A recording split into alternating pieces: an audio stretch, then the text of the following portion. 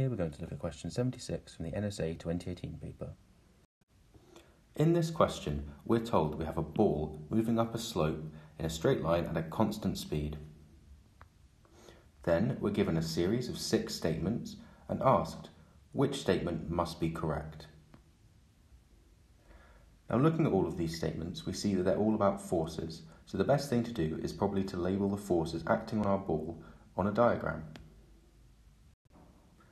Here I've labelled the forces on a diagram, but then I've blown it up over here so that we can see the forces a bit more clearly and try and compare them a bit more accurately as well.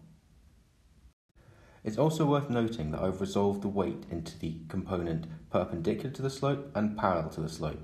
Now, the reason I've done this is because perpendicular to the slope, this component of the weight shall be in the same direction as the contact force, and the parallel component should be parallel to the driving force and our frictional force.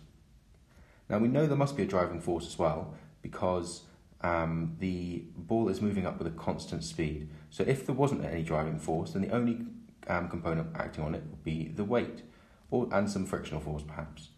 And therefore it would be moving on the slope. So we know we've got a driving force and the frictional force we can assume is there. And as well as that, it's also mentioned in some of the later parts of the question. Let's go ahead and look at our first statement, statement A, which says that all of the forces are equal in magnitude. Let's go ahead and look at our diagram and try and compare the forces in the direction perpendicular to the surface. So that is the contact force and the component of our weight coming down perpendicular to the surface. Now, we know the ball isn't accelerating in this direction at all because it's flat on the surface. If it was, then it'd be moving off or it'd be moving into the surface. So our contact force and the component of our weight, which is perpendicular to the surface, must be equal to one another. Since these two are equal, then the weight cannot be equal to the contact force, since the component of weight perpendicular to the surface is going to be smaller than this. So our first statement is going to be false.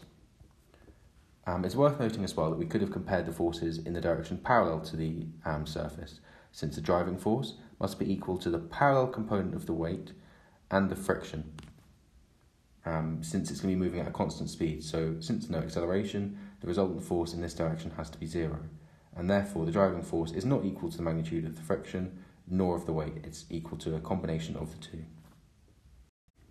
If we go ahead and look at B, we can straight away see that this is not necessarily true.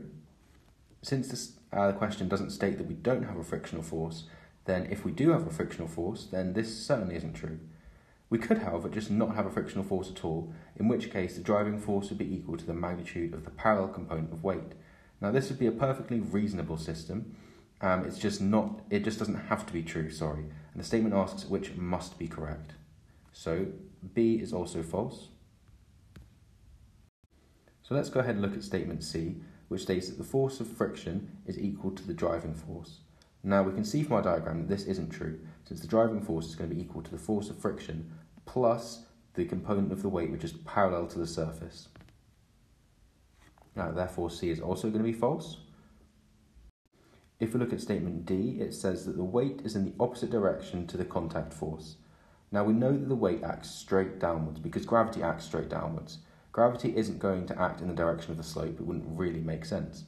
Otherwise, nothing would ever roll down a slope. It would just sit there, since there'd be no component of weight parallel to the slope at all.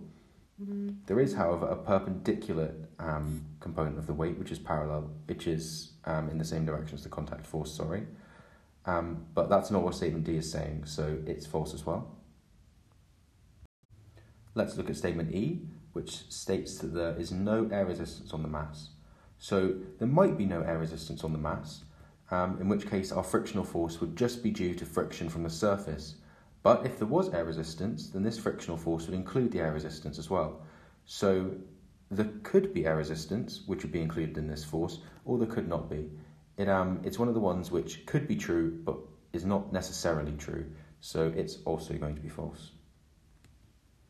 Finally, let's look at statement F, which states that there is no resultant force on the mass. So when we look at our particle, we know that it's moving in a constant speed parallel to the slope, and it's not accelerating at all perpendicular to the slope. So there's no acceleration on it at all. It's not changing directions, it's moving in a straight line. So yes, it's true, there must be no resultant force on the mass. Therefore, the correct statement is F.